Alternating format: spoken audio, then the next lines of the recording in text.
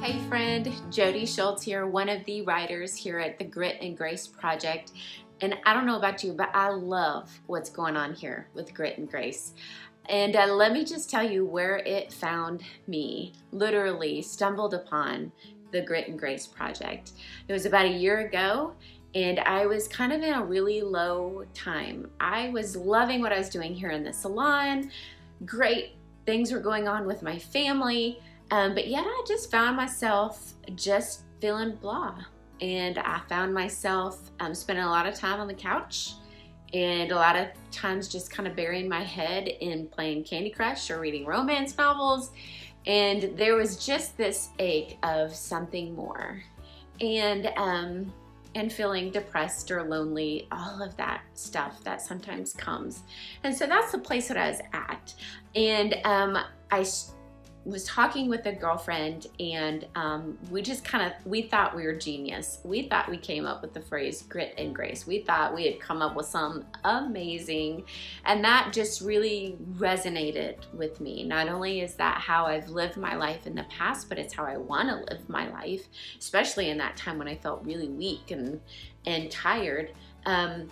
And so I popped it in one night on Pinterest, just searched it out thinking maybe somebody else has come up with this. I don't know, maybe I can find a cool shirt. I don't know. And guess what? I found the Grit and Grace website. And so I started poking around on there and finding different articles and listening to the podcast. Absolutely just fell in love with this idea, something that they say often at the beginning of the podcast, and that is for strong women and those who want to be. And right away, I just kind of stood at attention to that and thought, that's me. You know, there are times here in the salon that I feel strong, or that I can be strong and encouraging a client, but yet behind closed doors, I feel very weak. And I struggle with that. I struggle with insecurity. I struggle with knowing if I'm making a difference or knowing what that difference looks like. And so that's where the Grit and Grace Project found me.